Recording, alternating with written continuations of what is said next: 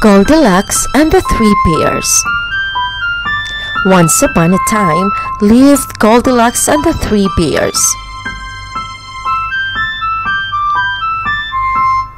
One day, Goldilocks went for a walk in the forest and found a house. She knocked, and when nobody answered, she decided to go inside.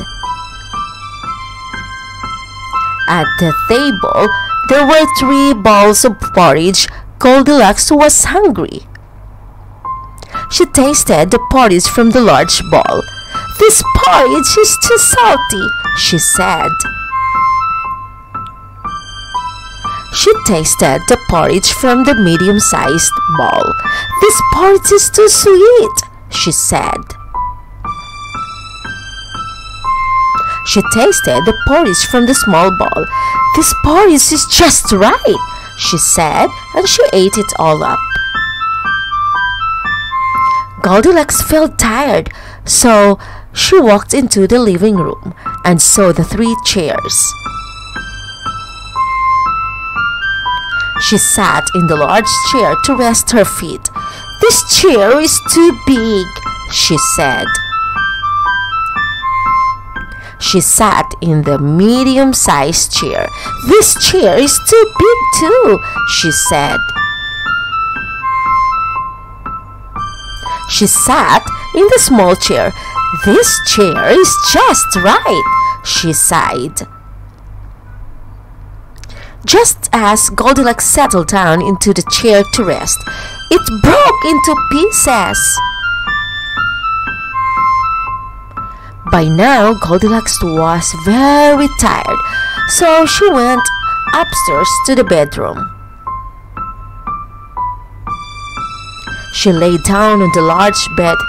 "This bed is too hard," she said.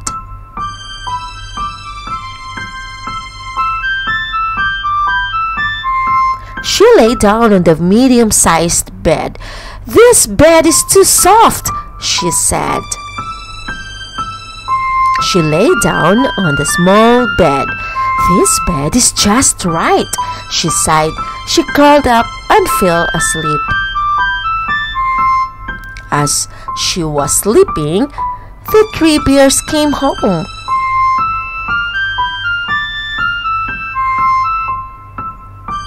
"Someone's been eating my porridge," growled Daddy Bear.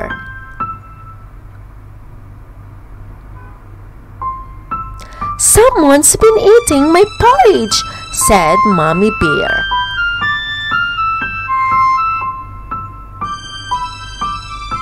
"Someone's been eating my porridge and it's all gone," cried Baby Bear.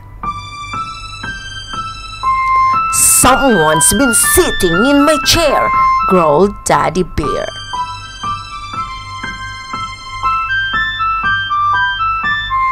"Someone's been sitting in my chair," said Mommy Bear.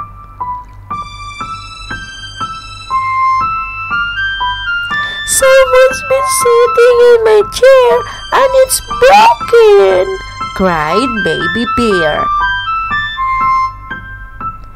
When they got upstairs to the bedroom, Daddy Bear growled, "Someone's been sleeping on my bed." "Someone's been sleeping on my bed too," said the Mommy Bear.